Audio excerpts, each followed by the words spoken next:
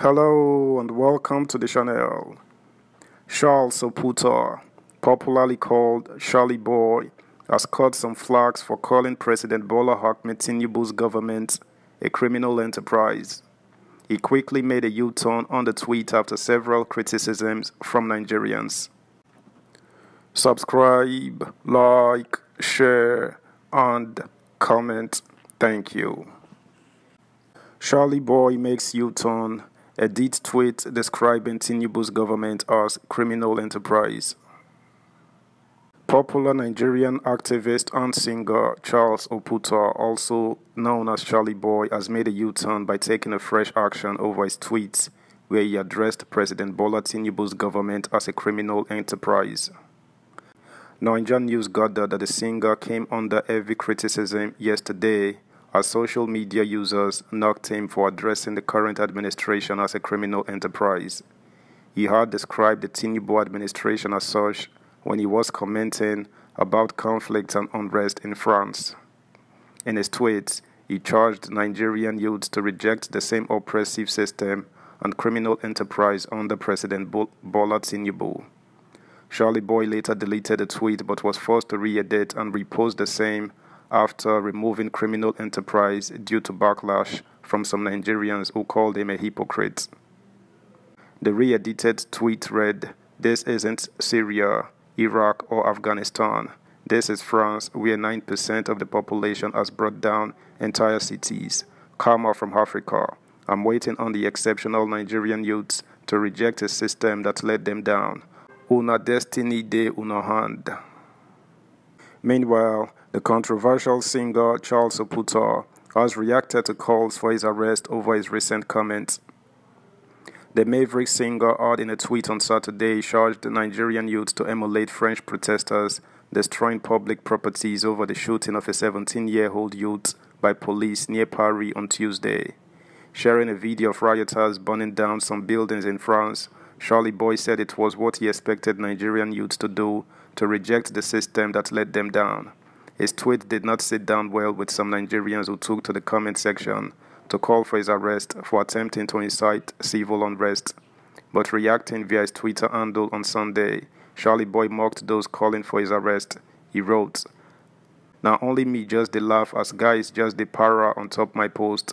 People come dey even call for my arrest. See monkeys. DSS can't arrest criminals but can arrest people who speak against criminals. You are a useless Nigerian. Because I charge the youths of Nigeria to take their destiny in their hands and bring down a criminal enterprise, some mumu persons come they form gangster on top my post." Meanwhile, former presidential aide Reno Omokri has urged President Bola Tinubu to stop the compulsory retirement of military generals whenever junior officers emerge as service chiefs. Omokri opined that the country suffers great loss after spending millions of dollars in training the officers and later relieving them of their duties. He described the practice as a complete waste of money and human resources.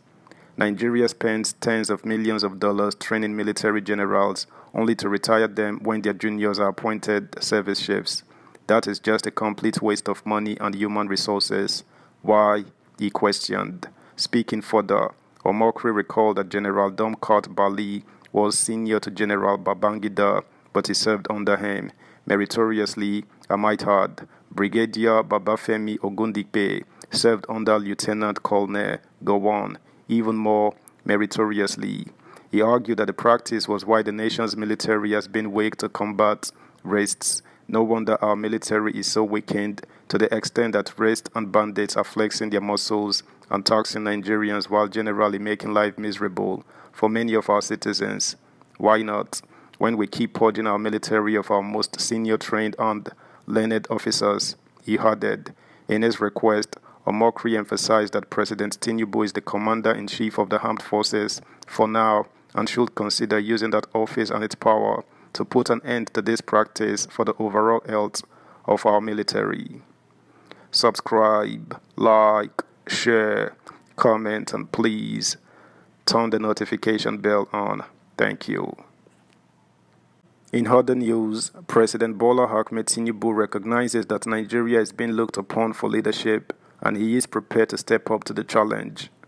Dele Halake, The special advisor to the president, special duties, communications and strategy, made this known to State House correspondents on Saturday following the visit of President Umaru Sissoco Embalo of Guinea-Bissau to President Tinubu at his Ikoyi, Lagos residence. Nigerian News reports that this was made known in a statement by the State House Director of Information, Abiodun Oladunjoye. Alake told reporters that while the visit was of a private nature, President Embalo took the opportunity to express his solidarity and willingness to cooperate with Nigeria under the leadership of President Tinubu.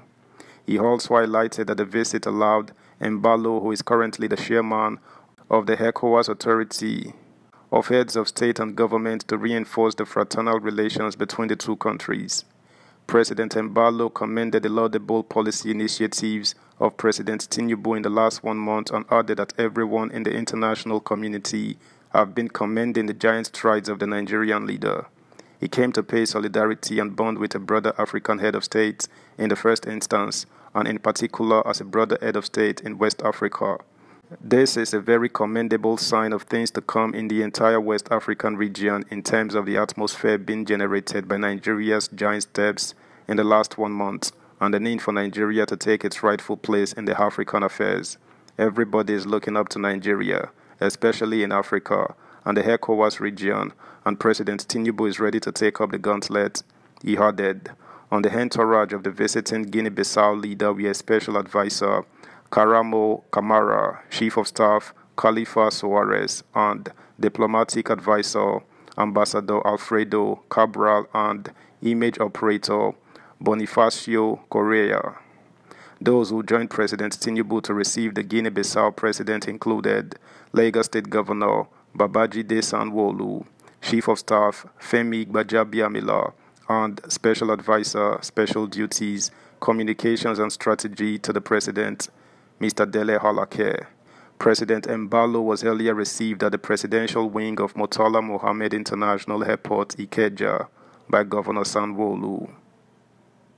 That's the news, guys. Thanks for listening. Until next time, bye.